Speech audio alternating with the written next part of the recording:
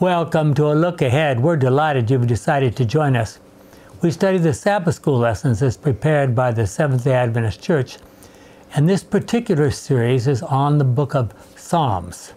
This is a whole series of 12 or 13 lessons on the book of Psalms, and of course there's many different things that could be discussed in the book of Psalms, as you would recognize. This is lesson number 5 in that series for February 3 of 2024, entitled Singing the Lord's Song in a Strange Land. Well, as usual, we'd like to begin with the word of prayer.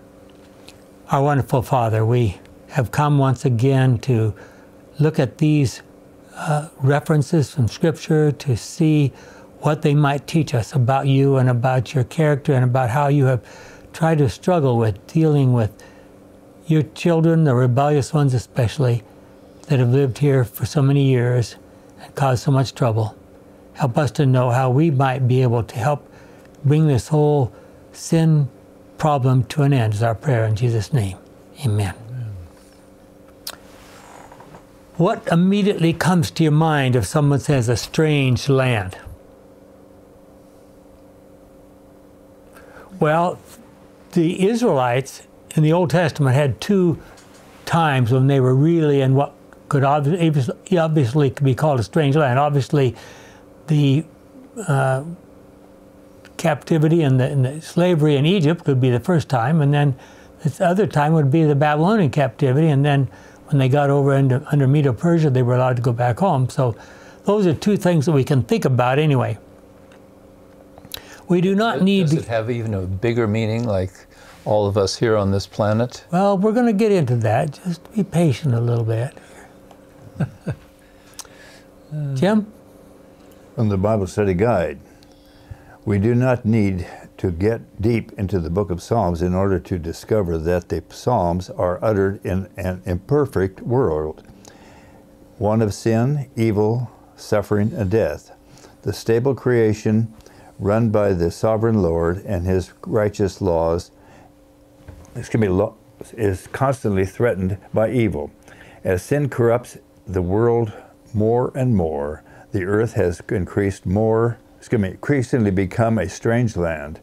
In God's people, this reality creates a problem for the psalmist. How does one live a life of faith in a strange land? Question. Okay, Gordon, there's your question. We're living in a strange land now, according to these people. We'll see if you agree with that by the time we get to the end of the lesson. As we've already seen, the psalmist acknowledged God's sovereign rule and power.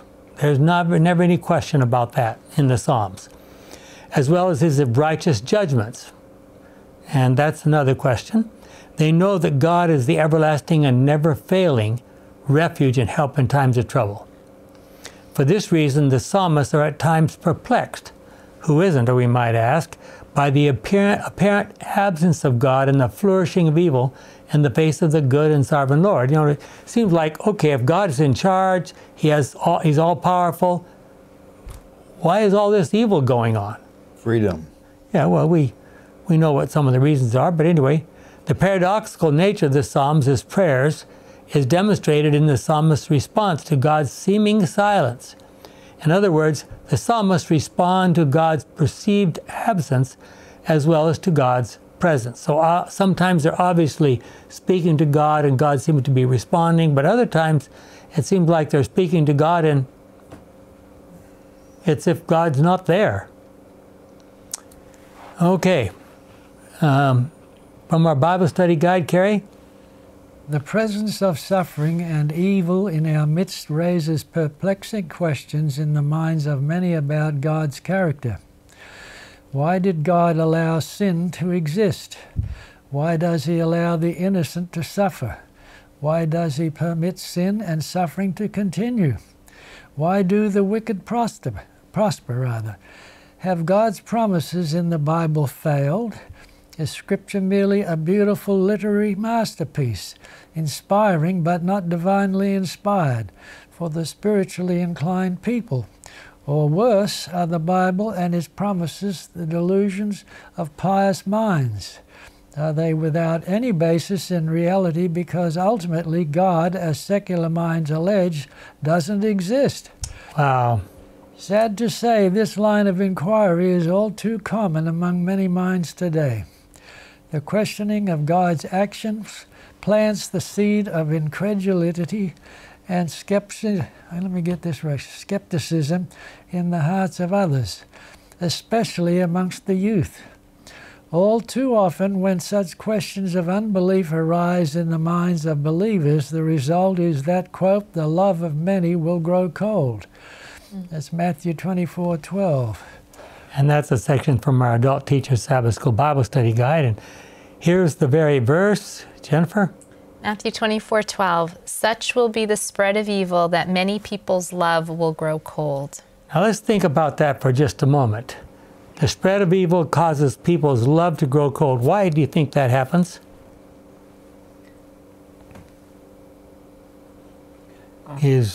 Sometimes they get ignored. Okay. Not absorbed into the church, well, whatever they're attending. Yeah, grow cold. What does grow cold mean? Ignore. They don't pay any attention to religious things or biblical things, Bible things, Christian things. Not important to them. It's like going into the darkness. They're overwhelmed with so much other data. That Okay, Gordon? From the Bible Study Guide, again from the teachers section. The Psalms are more than pretty songs in praise of God. They are meant to exert a profound impact on our understanding of such complex issues as the existence of sin and suffering. As we analyze the Psalter in light of this challenging subject, we again marvel at the raw honesty of the psalmists in their prayers.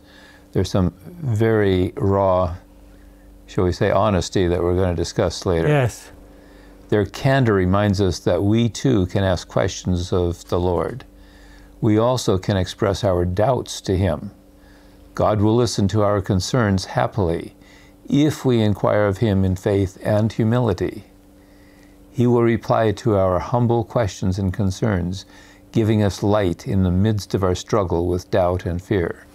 From the Teacher's Bible Study Guide, 65. Okay, honesty, humility, faith. The Psalms span the full range of human emotions, from the highest joy to the deepest depression.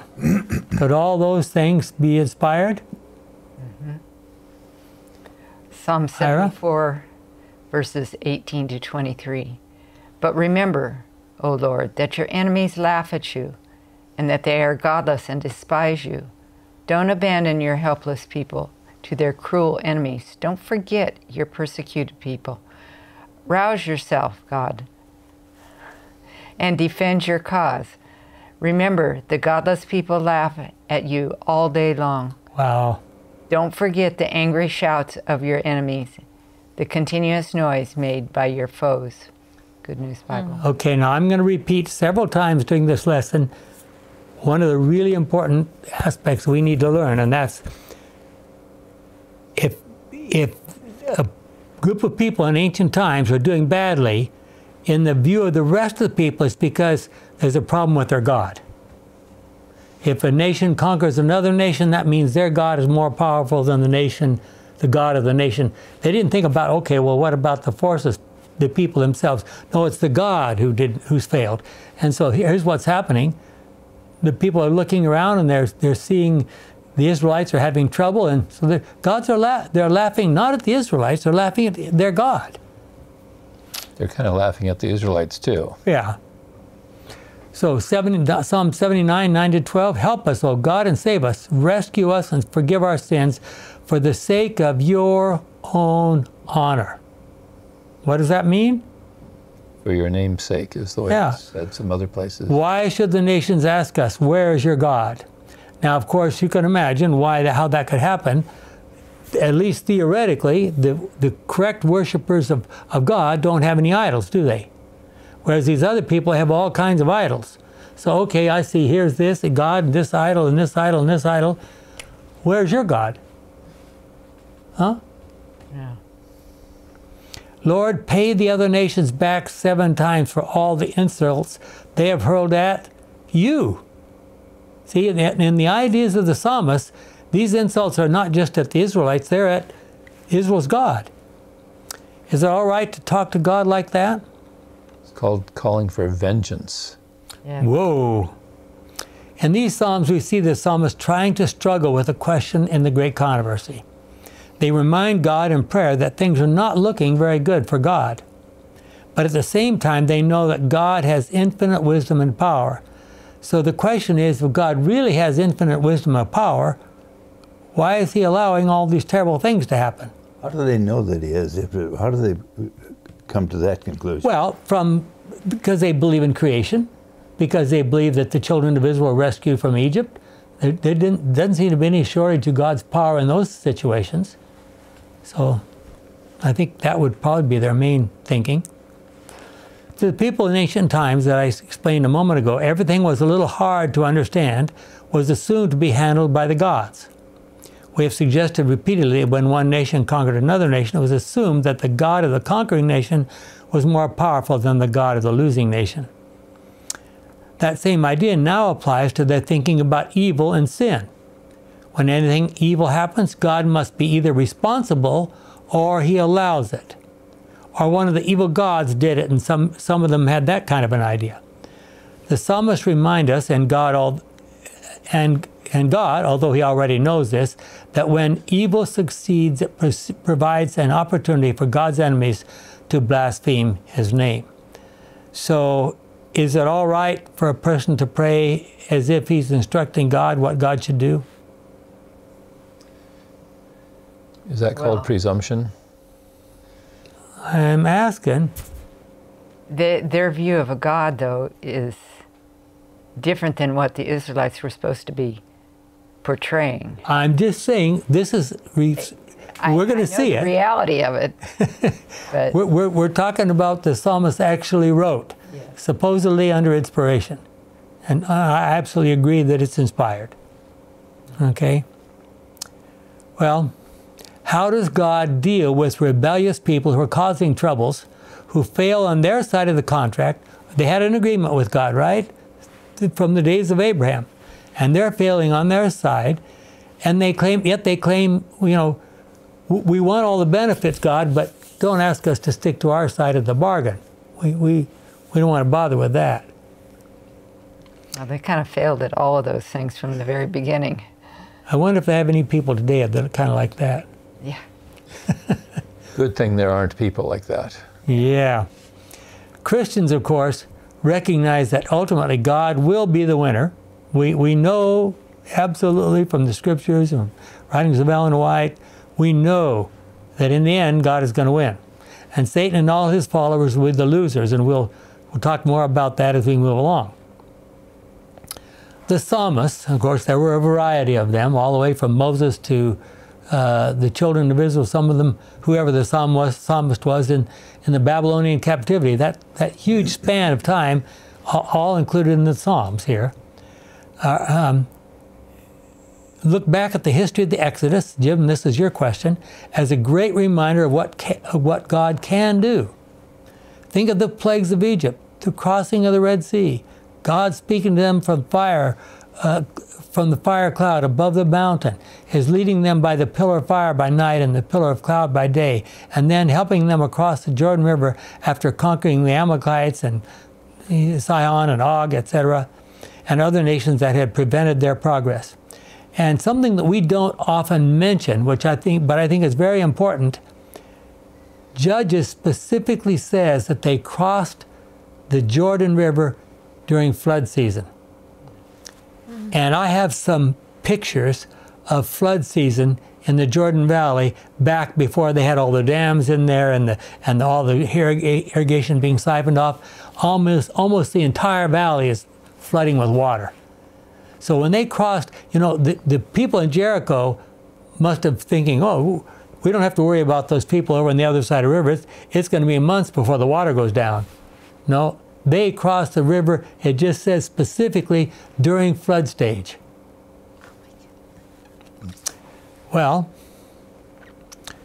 Finally, he helped them to conquer the numerous kings and cities, including the fortified city of Jericho. Remember that story. So Moses concluded,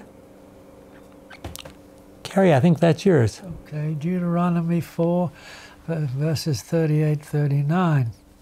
As you advance, he drove out nations greater and more powerful than you, so that he might bring you in and give you their land, the land which still belongs to you. So remember today and never forget, the Lord is God in heaven and on earth. There is no other God. And that's from the Good News Bible. Okay, now I want you to think about that comment there. Something important here. It says, the land, what? Which still belongs to you. Where did he get that idea? They hadn't even been in the land yet. They hadn't, not a single one of them had even seen it when he wrote these words. Except the 12 spies, I guess Caleb and Joshua were still alive. They had seen part of it. So where'd they get this idea? What did God promise Abraham? Anything you can see, stand up on the hill and look around, everything you can see belongs to you. And your descendants will be like the sand of the sea. That's right. As numerous as the sand of the sea. Yep. The psalmist did not hesitate to acknowledge the fact that the people of Israel were habitual sinners. Fortunately, there are none of those kind of people here today, right? And that was a problem for God and for his reputation. Many nations recognized that Yahweh was the God of the Israelite people. So what was God supposed to do when they are misbehaving? Okay, Jennifer? Psalms chapter 79, verses 8-9. Oh, do not remember former iniquities against us. Let your tender mercies come speedily to meet us, for we have been brought very low. Help us, O God of our salvation, for the glory of your name. But hold on. For the glory of whose name? Your name. God's name. Okay, go ahead. And deliver us and provide atonement for our sins, for your name's sake. The New King James Version. So at least some of them recognize that God is getting the bad part of this, getting the bad reputation here, right? Yes. Some of the psalmists were wise enough and educated enough to recognize that more important than the success of Israel as a nation was a defense of God's character before the nations. These ideas, and by the way, how do we know that there was, even in Moses' day, that the words about what God was doing for the children of Israel was getting around? How do we know that? Because Rahab said, we've heard about you. Yeah, we know about you people. Rahab, the prostitute in Jericho. Yep. These ideas are presented in Psalm 74, 18-23, which you don't have time to read, and Psalm 83, 16-18, but it's presented very clearly. Also, Psalm 106, 47.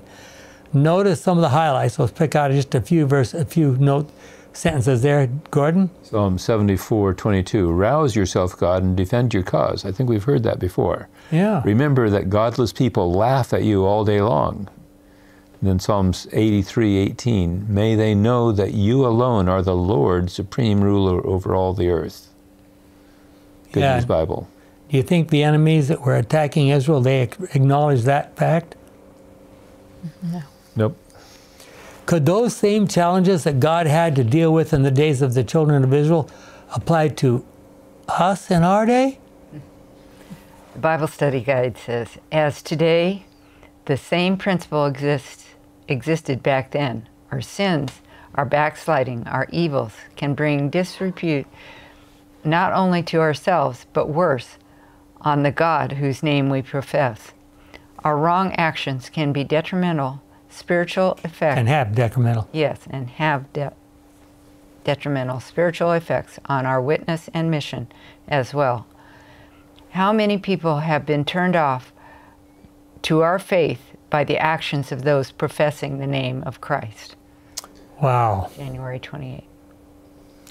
And then Mrs. White says, the honor of God, the honor of Christ is involved in the perfection of the character of his people. Wow. Desire of Ages. Yeah, page 6. And when is that going to happen? Oh, excuse me for putting that in the future. it sure his people certainly haven't had perfection of character yet, and we don't. I don't anyway. Oh, I'm glad you're speaking for yourself. Well, I'm speaking for you, all of us here. Yes. Well, do you consider these issues as you live your life day by day? The issues about God's fairness and His care for His own people come starkly to the front when people are facing serious illness or death. The psalmist recognized that God had the ability to heal all kinds of diseases. So I mean, they recognize, you know, if you wanted to, you could bring this person back to life if necessary. Okay? Psalm 41, 1 and then verses 3 and 4. Happy are those who are concerned for the poor. The Lord will help them when they are in trouble. So now we can see that the argument is turning. Okay, we know that God has all this power. We know all those kinds of things. Okay, so if God's getting a reputation, what should we do about it? Well, a good place to start is dealing with the poor and the needy, right? Happy are those who are concerned for the poor. The Lord will help them when they are in trouble. That psalm right there, that has to do with health and healing. Mm-hmm. Yeah. Rather than save me, no, it's heal me. And healing is a process, takes time. The Lord will help them when they are sick and will restore them to health. I said, I have sinned against you, Lord. Be merciful to me and heal me. Good News Bible. The psalmist issued a challenging question to God, essentially asking, if I die, can I praise your name? Can I worship you? Can I honor you in any way if I'm in the grave? Those would be fair questions, wouldn't they? Jim? Psalms 88, verse 12. Are your miracles seen in the place of darkness, or your goodness in the land of the forgotten? From the Good News Bible. And there's other references there, but the idea basically is, God, if you let us die, we can't be upholding your name, we can't be praising you, we can't be praying to you if we're dead. The psalmist all obviously recognize that God's faithful people are not exempt from illness, even death. Does God allow trouble to come on His people only because they are sinning? Or do sometimes even innocent people suffer illness and death? And of course, we know the answer to that, don't we? What about Jesus' life and death? It explains that, answers those questions. Psalm 88, but that hadn't happened yet in the days of the psalmist, of course. No, but... Yeah, no, you're right. Psalm 88 and Psalm 102 are clear examples suggesting that the innocent do suffer despite being faithful followers of God. But there is a promise, and let's look at that for a moment. Psalm 41, 3 and 4. The Lord will help them when they are sick and will restore them to health. I said, I have sinned against you, Lord. Be merciful to me and heal me. Just repeating that text, which we looked at a moment ago. Remember, for example, these are examples of a person doesn't have to sin to suffer the consequence of evil. And it's collateral damage is what Jesus was.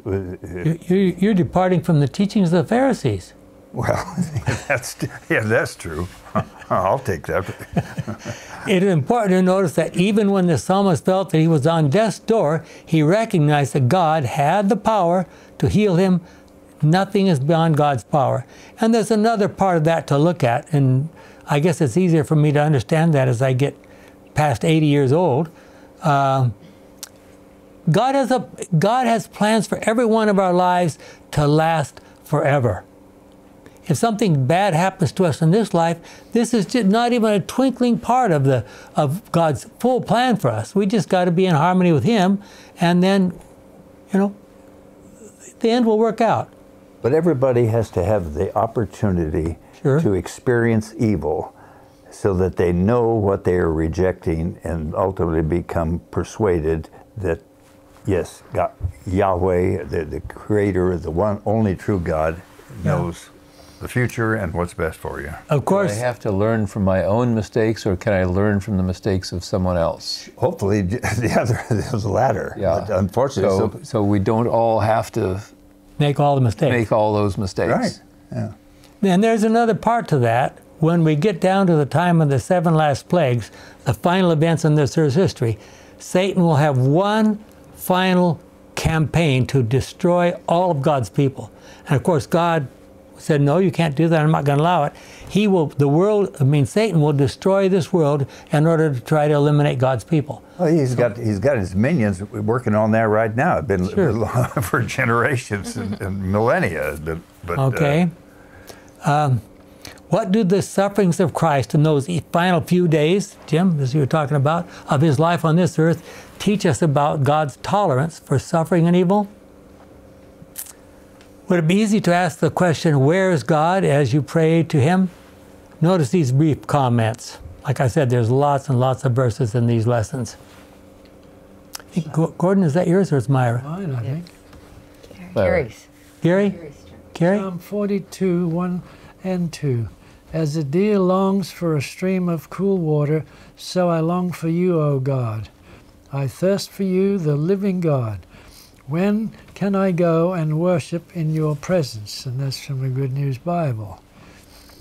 Psalm 69:3, I am worn out from calling for help, and my throat is aching. I have strained my eyes looking for your help. That's from the Good News Bible.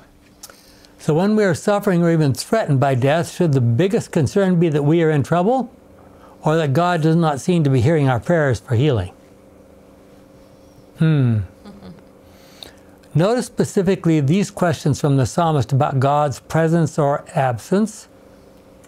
From Psalm chapter 10, verse 12, O Lord, punish those wicked people. Remember those who are suffering, from the Good News Bible. And then a very famous comment. Go ahead.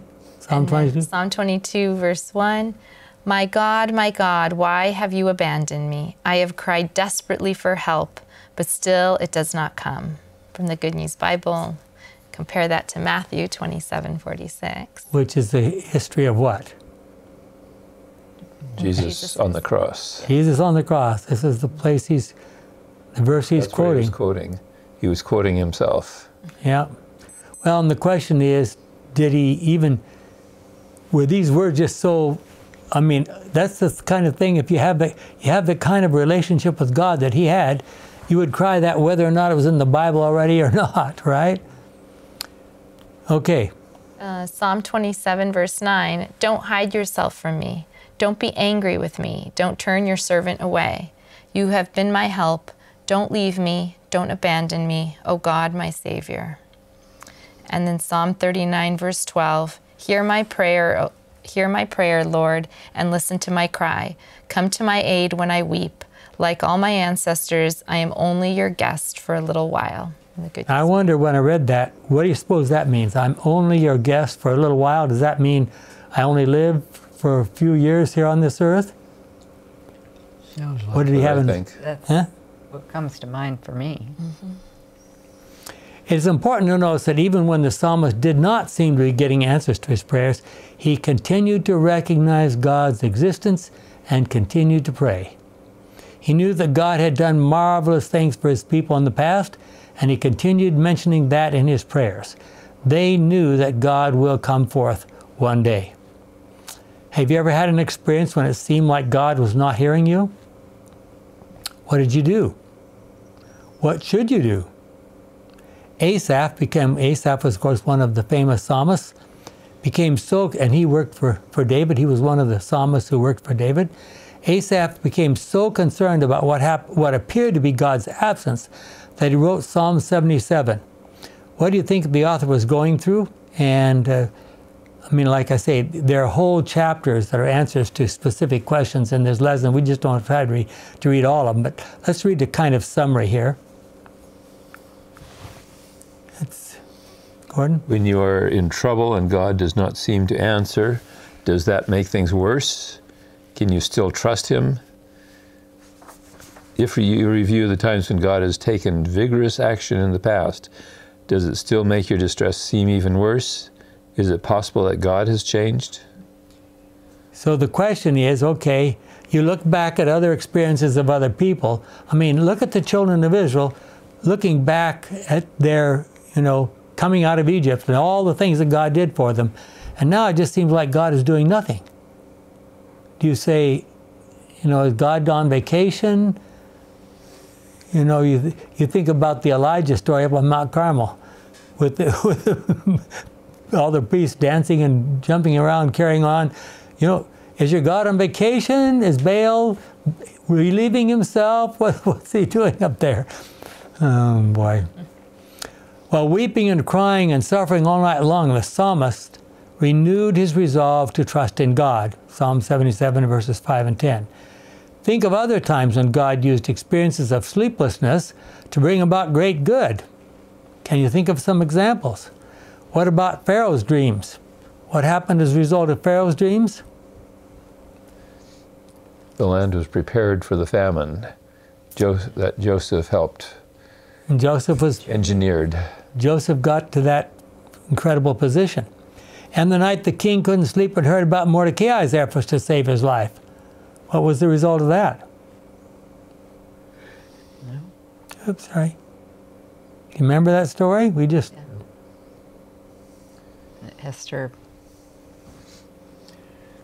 Remember what happened is that Mordecai had saved the king's life, and so when Haman came to say, you know, I want to hang Mordecai, the king says, excuse me, I want you to honor this person. Who do you want me to honor? This guy by the name of Mordecai. And when Nebuchadnezzar could not sleep and Daniel was taken in to interpret his dreams in Daniel 2, what was the result? Well, what should these stories teach us about trouble sleeping when we have serious problems facing us? Is that a time for God to work with us when things are quiet? There's also sleeplessness when there's depression. The psalmist also recognized that God could be active. But yet, we may not be aware of what he is doing. And certainly that happens a lot of times, doesn't it? How should we respond to such a situation? God, we know you can do something, but we don't see you doing anything. Have you had such experiences in the past?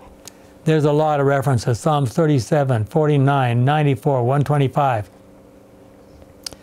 What should we do when it appears like the wicked are prospering and God's faithful people are not? Is the problem that God is not paying attention? Or do the wicked seem to be saying the following? Here's some quoting from them. Psalms 94:7. They say, the Lord does not see us. The God of Israel does not notice. Is that true? These are quotes now from the wicked people, right? It just seems that way. There are even times when the wicked oppress God's faithful people. Should that be impossible considering God's justice and power as he rules the universe?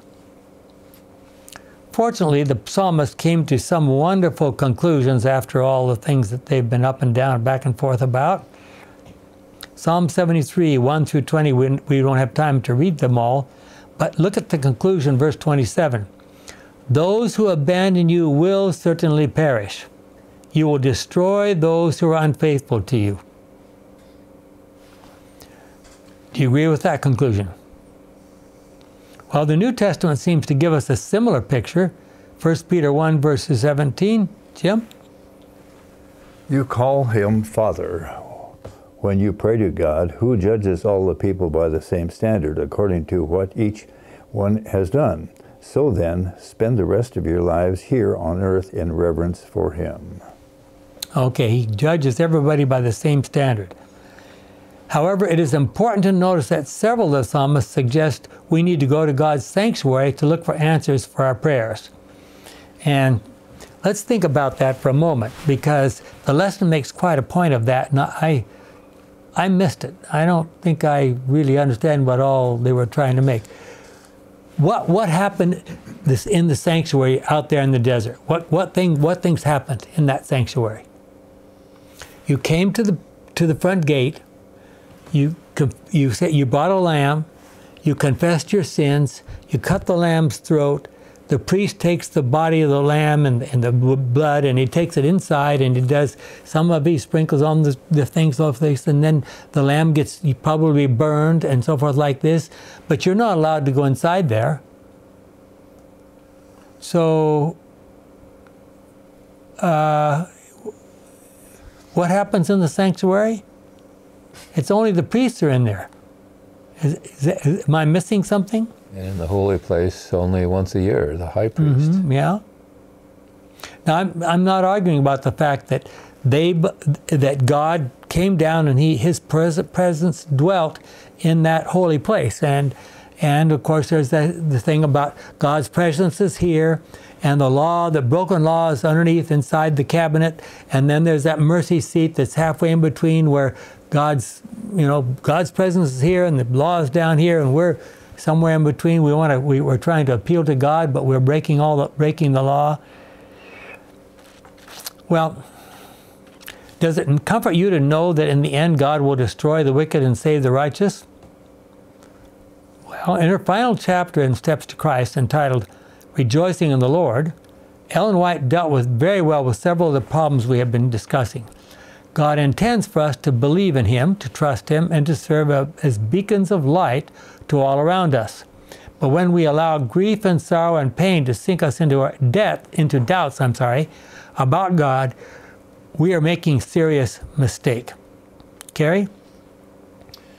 Let us keep fresh in our memory all the tender mercies that God has shown us, the tears He has wiped away, the pains He has soothed, the anxieties removed, the fears dispelled, the wants supplied, the blessings bestowed, thus strengthening ourselves for all that is before us through the remainder of our pilgrimage. That's from Mrs. White and Steps to Christ, page 125, paragraph 1. Okay, that's at the very end of the book, Steps to Christ. In Psalm 57, the psalmist recognized that when he prayed, eventually God would respond and his enemies would be turned back. And that would be probably David's psalm. The children of Israel were in a strange land when they were in Egypt. They were in an even more strange land when in Babylonian captivity. And what about us? As we continue to dwell in this world full of sin and evil, are we not still in a strange land? Yeah. No, it's not heaven. It's not heaven? Really? Ellen White gave us some good advice. Summon all your powers to look up, not down at your difficulties. Then you will never faint by the way. You will soon see Jesus behind the cloud, reaching out His hand to help you. And all you have to do is to give Him your hand in simple faith and let Him lead you. As you become trustful, you will, through faith in Jesus, become hopeful. From Testimonies from the Church. Okay, volume 5 of the Testimonies, 578. When God seems to be hiding His face and holding His hands behind His back, do what? Do not stop praying. Gordon? Psalm 77. 10 through 12. We looked at this. We mentioned this before. Now let's read part of it. Then I said, what hurts me most is this, that God is no longer powerful. Whoa, whoa, whoa, whoa, whoa. Really? I will remember your great deeds, Lord. I recall the wonders you did in the past. I will think about all that you have done. I will meditate on all your mighty acts. Okay, you want to read the next one as well? Psalms 89, starting with 46 verse. Lord, will you hide yourself forever? How long will your anger burn like fire? Remember how short my life is. Remember that you created all of us mortal. In other words, what does that mean? We're not going to live forever, right? That's what he says in the next line. Who can live and never die? How can human beings keep themselves from the grave? Lord, where are the former proofs of your love? Where are the promises you made to David? Don't forget how I, your servant, am insulted, how I endure all the curses of the heathen. Your enemies insult your chosen king, O Lord. They insult him wherever he goes. Praise the Lord forever. Amen, amen. Good News Bible. Okay. So he's thinking for one moment about the faithful people, and then the next moment he's talking about these enemies, right? Psalm 89 is cited in its Hebrew title as a poem by Ethan the Ezrahite. Okay, now you're all going to tell me who Ethan the Ezrahite is, right? Well, our SDA Bible Dictionary tells us that Ethan was a Judahite son of Zerah. He was probably the Ezrahite, famous for his wisdom, mentioned in 1 Kings 4:31. Some identify him with Ethan the Ezrahite and the superscription of Psalm 89, which is what we're talking about there. But it is not certain when this Ethan lived, so we're not sure exactly when this particular psalm was written. Okay? I think it's Yes. Myra? From Mrs. White from Testimonies, Volume 3. Faith grows strong by coming in conflict with doubts and opposing influences. Experience gained in these trials is of more value than most costly jewels. Okay, so if we survive through doubts and opposition, our faith grows. Something more important. Something more important. The ultimate question that Christians sometimes ask is, why does God allow sin and suffering to exist? Notice the psalmist's comments about that question. From our Bible study guide, what tensions did the psalmist experience in the face of evil? What similar tensions have you faced, and how have you dealt with them? How do you maintain your faith during these times? So now I'm going to stop and ask what I think is the obvious question here. Does God specifically plan troubles and discouragements and problems to the faithful so they can develop their faith? No. No, I don't think so. I think we bring them on ourselves. We bring them on ourselves? We live in a world, a planet that is messed up. Well, Job is a good example. Mm-hmm. Yeah. Did God bring it on him? How many Jobs are there living around, do you know? One. Not living now, but Job of Old Testament times. And who brought it on him? It wasn't God. Mm-hmm. It wasn't Job himself. It wasn't his family. It was Satan that brought it on. Well, in a sense, that's the freedom that the Elohim have. They can come in and manipulate. They can give false testimonies. Look at Genesis chapter 3. Well, that's the Satan himself, yeah. Well, it's still false testimony, yeah. And that's the freedom. Genesis chapter 1, 2 places he says, take dominion. In other words, God doesn't want to control you. Well, you have the freedom and to experiment and figure out how life works. Okay. So, where should we look for answers when our faith is in God? By the way, I say one thing I missed there. He wants you to listen. Yeah. And you don't need a Bible to listen, because that's one thing, you can't mess that thing up with the Bible. You listen to the Bible. Yeah. Well, the Bible is, I could find numerous texts. In one translation, it'll say one thing, and even in the same translation in another Bible or book of the Bible, it'll say just the opposite. So you have to use your head. Yeah, and sometimes it needs to be good to work with other people that have better opportunity to have insights. And but just to say, hey, God punishes and destroys, some of these texts are as bad as the book of Job. Yeah. And this isn't as bad this week as it was last week. Mm-hmm. Well, back to our question. Do we say God? Do we question God about the goodness and power, His goodness and power? Sure, why not question Him? Maybe you'll find an answer. How do you answer the common question about evil in a world created and sustained by an all-powerful God of love? How does the great controversy motif help answer at least somewhat this challenge? And of course, we talk about that all the time in our group here. Well, I would retranslate Genesis chapter 1, verses 1 and 2. In beginning, He created Elohim, the heavens and the earth became a chaos. Because we have to have a place to put the war in heaven. Revelation chapter 12, mm-hmm. War rose in heaven, chapter 12, 7. And then Isaiah 45, 18, He created the earth to be inhabited. He did not create it a chaos. Yeah, yeah. Okay, you want to read, I think your turn, Psalm 74, verse 1 there? Me, I think it is. Is it yours? Okay. You had yours, didn't you? Yeah, go ahead. Yeah. A poem by Asaph. Why have you abandoned us like this, O God? Will you be angry with your own people forever? In the Good News Bible. The Psalms are more than pretty songs in praise of God. They are meant to exert a profound impact on our understanding of such complex issues as the existence of sin and suffering. As we analyze the Psalter in light of this challenging subject, we again marvel at the raw honesty of the psalmists in their prayers. Their candor reminds us that we too can ask questions of the Lord. We also can express our doubts to Him.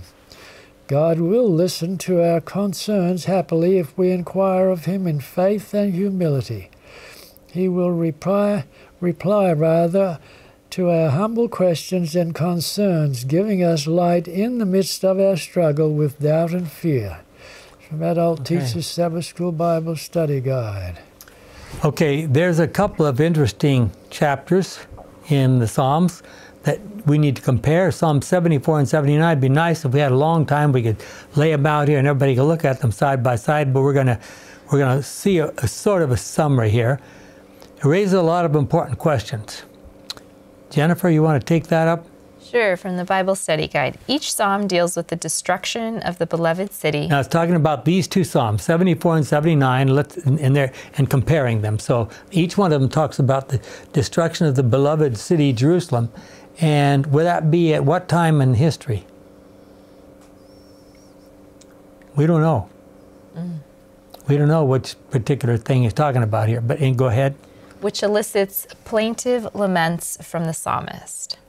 In both psalms, Asaph wants to see the Lord overturn the destruction. Thus, he inquires of the Lord, how long? Now, I will say that the Asaph, assume this is the standard one that we're talking about, he lived in the days of David. Okay, go ahead. The cause of Jerusalem's misfortunes is the sin of the people, from Psalm 79, 8-10. Only Psalm 79 mentions this reason. God's people have failed. In both songs, Asaph doesn't lose faith in his heavenly king, from Psalm 74, 12-17, or his confidence in, quote, the greatness of your power, from Psalm 79, verse 11. As Asaph, we may ask why we face sin, suffering, and death. These are the universal questions that inquiring minds have asked from the dawn of human history. What do we call those questions? The existential questions. The existential questions. And what are those existential questions, as briefly as possible? Why are we Why am I here? here? Well, first of all, where did I here and where are we going? Yeah, where did I come from? Why are we here? And is it possible to do any good or bad in life? And then, where do we go after we die? So those are the existential questions. Okay? The answer is always the same: sin. Sin is the strange intruder in God's creation. From Satan's fall in heaven to our fallen condition today, iniquity has spawned all the suffering and death in history. We could argue justifiably that God has given free will to his creatures, and from there, philosophize about the ramifications of sin and suffering. But the biblical writers refrain from this tack. Let us then, as Asaph did, trust in our Creator's power and wisdom to resolve this question in his own way and time. Okay. I would where it says give free will, I would leave the word will out, because that I think gives the wrong impression. A person has the freedom to make a choice, make a decision, but to will implies that you have the wherewithal to carry it to fruition, and that may not be the case. But you do have the freedom, the capacity to make a choice. Okay. So the question here is, and in our day, we tend to leave God out of this discussion. You know, okay, why is there evil in the world? Why is there this? Why is there wars? Why is those other things like this? And we tend to leave God out. Whereas in their day, God was the center of the discussion. If something happens bad, well, why is God involved? Why is he allowing this? What's going on? So forth. So we need some kind of a compromise between our leaving God out and their. I mean, it's not to say that God is responsible for everything, but what is God's role in all the things that we see going on even in our world today. In dealing with the question, why does God allow the innocent to suffer, we should carefully read Psalm 66, 41, 88, and 102. There's a bunch of different Psalms that are all dealing with that same question. And again, it would be great if we had time to read all these, which we don't. But let's look at some, at least sort of summary things there. Psalms 102, verse 16 plus. When the Lord rebuilds Zion, he will reveal his greatness. He will hear his forsaken people and listen to their prayer. Write down for the coming generation what the Lord has done, so that people not yet born will praise him. The Lord looked down from his holy place on high. He looked down from heaven to earth. Okay, let me interrupt. Okay, yeah. Let me interrupt for just a second. Why does the psalmist say, write it down? It says for the coming generation. Yeah, for the coming generations. In Bible times, the way you make something happen, I mean, the way you make it possible for people to know about it, and they didn't have computers, they didn't have all the methods we have, the news, etc. And we just have all that kind of stuff goes on almost automatically, doesn't it, with all our electronic stuff and so forth. So the purpose of recording this is that coming generations can learn something, right? Okay. Myra, I think you're next. Okay. Bible Study Guide says, first we must note that these 4 songs, Psalms 6, 41, 88, and 102, describe the suffering that the psalmist experienced because of illness. Second, the psalmist plead with the Lord for healing. They consider their healing to be a vindication of God in the presence of their enemies. Okay, they consider what's the vindication of God? Their healing. Okay.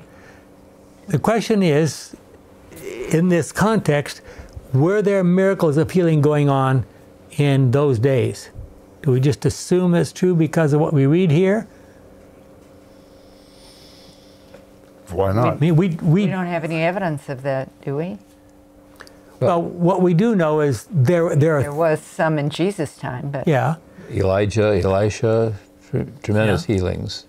There were 4 times in the history of the Bible, and there were lots of major miracles. If you want to include all possible miracles, you start out with creation. That obviously was a miracle. Then you talk about the Exodus from Egypt. Then you talk Elijah and Elisha. There was obviously a bunch of miracles that happened at that time. And then you talk about the time of Jesus and the disciples. And there were a few other times, but those not many. Why were there lots of miracles in those times and not at other times? Times of low faith. Were there more miracles when there's low faith, or more miracles when there's lots of faith? More miracles when there's no faith. Oh boy, you're getting us into all kinds of craziness. Does that mean that we are in times of great faith, since we're not having a whole lot of miracles, seemingly? I don't think so. Okay, well, I'm sorry, I interrupted. Well, I think there's still miracles happening, but they're not the open healing of wounds or whatever. Okay, finally, they argue persuasively that, and they being... Hold on, you're reading number what? This is the... number 40. 40, yeah, okay. Bible Study Guides. Okay. 4 songs. Yeah. So finally they argue persuasively that had they died, they would have been bereft in the opportunity to praise God's name. Okay. Oh. At this point in our analysis, we should note that the Hebrew mind was not interested in asking philosophical questions about human pain and suffering. Rather, its focus was on God and His glory. The psalmists acknowledged that the Lord permits their sorrows, Psalm 6:1. They also acknowledge that He alone can give health. Cured of their afflictions, they want to testify of God's healing mercies. Notice especially that even when the psalmist was crying out that God seemed to have disappeared or was hiding His face, the psalmist still recognized God's presence and prayed to God to help him. Even if he can't see me, if he doesn't see me responding. Even Jesus did that, didn't he? Shouldn't we have the same response? Our Bible study guide says the answer that the writer himself provides is simple but crucial. Remember in the presence the miracles that God has wrought for you in the past. I will remember the works of the Lord. Thereafter, the psalmist describes the most paradigmatic moment of God's intervention in Israel's history, the Exodus from Egypt. The psalmist recalls the wonders that Yahweh performed when he delivered his people from Egyptian bondage. Special attention is given to the miraculous parting of the Red Sea. I mean, you know those stories. Your way is in the sea. The psalmist also recalls how God guided the ministry of Moses and Aaron. And Ellen White comments, Jim?